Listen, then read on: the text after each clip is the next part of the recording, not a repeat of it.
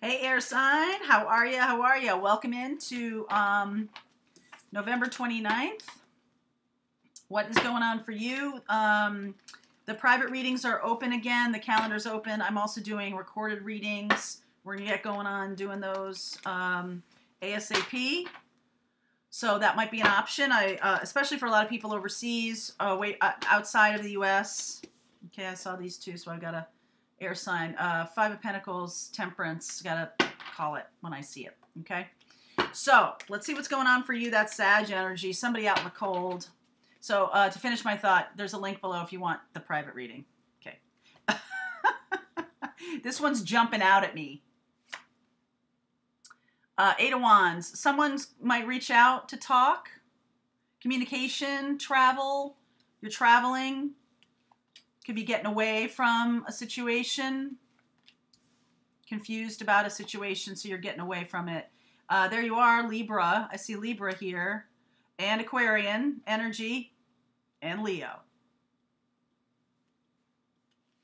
Okay, so something about Ten of Pentacles here, Three of Wands. Wow. Tower, ends in Tower. Hold, please. All right, overarching energy of the reading. This one jumping out. Lovers. Gemini. Gemini, Aquarius, Libra. You're all here. Yay. Okay. And before I read this, I want to find out what the Tower is here. What is the Tower? This is about expectations. Somebody had expectations here. Fool. Somebody had expectations of somebody leaving a situation to come to them. Okay, their situation has to blow up before that's true. Okay, but I did get this. So it could be a Sag you're dealing with who's out in the cold, feels out in the cold, is having some money issues, some health issues, something like that. And there's walking away here. There's turning the back and walking away. There's a lot of turned backs here. That's interesting. All right, so see Eight of Cups, see the turning of the back? That's usually you. When Five of Cups, when I see Five of Cups, that's somebody who's left you, and you're like, ah. But when I see Eight of Cups, that's you leaving a situation to go towards something more spiritual. Most definitely, you're going towards something more spiritual, air sign here. Something that makes you happy. Something that's joyful. This came to a head. Okay, there might have been just a text. Okay, there might have just been a text. This person's confused about you walking away from them. Not sure why that happened, but I think you're seeing they're feeling out in the cold. This is you, obviously. Libra, Aquarian energy, really making decisions and choices. I'm moving toward happiness. If I'm not happy in this situation, I'm out. Okay? Ten of Pentacles, Three of Wands. This is something like what your parents told you happiness was, or your image of what marriage looked like, or something about your expectations of marriage. Okay? And are running headlong into what it means to be happy. So you could view marriage, or one of you views marriage as like a lot of responsibility, right? There's a lot of responsibility. It's what your parents told you it was, and it's not happiness, it's responsibility, right? There's something here about the difference. There's a difference here. And so somebody walks or has walked.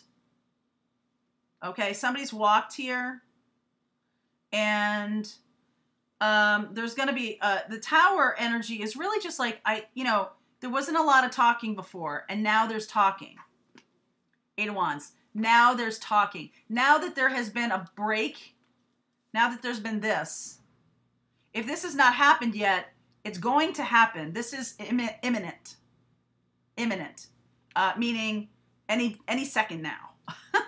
Because of the expectations you had around what marriage was like, or what you want in marriage, might not match up with what the other person had in mind. There's something here about not matching up. And so somebody just walks because of expectations. The next thing that can happen is a conversation. Because I feel like the universe is working to bring you back together for that. Sag energy here. We're in Sag, Jupiter, lucky, right? Lucky break, lucky whatever. It's like luck is bringing you back together. Luck or serendipity or coincidence. You don't believe in any of that, right? You believe in the fact that everything happens for a reason, or that we are really impacting each other in particular ways for lessons. What is this? 10. I think the expectations around marriage is right on here, or around what it's supposed to be like. Yes. High Priestess. So there's no talkie. That was the problem. There was an expectation that wasn't voiced, that wasn't shared. And it caused a blow up. It caused everything to go kerflooey. And now you're sort of like, either you're the one that had expectations and you walk, or you're the one who's like, I just want to be happy. And that's not what this was. So things blew up. Now it's about communication. Now there's going to be talking. Now there's going to be these things. Things need to be balanced. Things need to be thought through and talked through. It can't just be like, your expectations and my expectations. There's no problem if they match. But blow up is caused by the expectations not matching. There could have been a secret. Okay, there could have been a secret here that got exposed. And it was all because expectations of this situation didn't match. And so now there's going to need to be talking. Expectations gets us in trouble every single time. Expectations that aren't voiced. Gotcha. All right, we're going to do an extended read here. Actions to take, blocks to love. Let's talk to this person that you're interacting with and see where they are, all right, and see how this unfolds, okay? Link is below for that and also for the private reads. I will see you on the other side.